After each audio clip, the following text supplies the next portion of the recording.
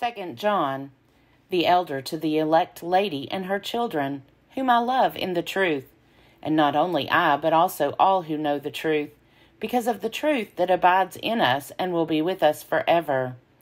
Grace, mercy, and peace will be with us from God the Father and from Jesus Christ, the Father's Son, in truth and love.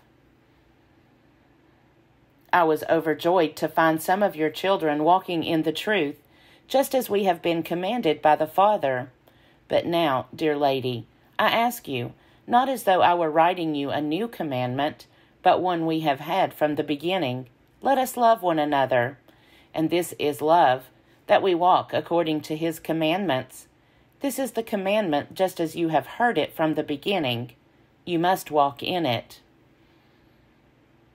Many deceivers have gone out into the world, those who do not confess that Jesus Christ has come in the flesh. Any such person is the deceiver and the Antichrist.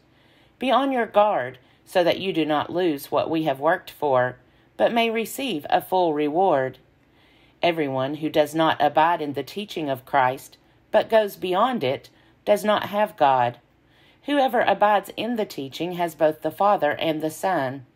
Do not receive into the house or welcome anyone who comes to you and does not bring this teaching. For to welcome is to participate in the evil deeds of such a person. Although I have much to write to you, I would rather not use paper and ink. Instead, I hope to come to you and talk with you face to face, so that our joy may be complete.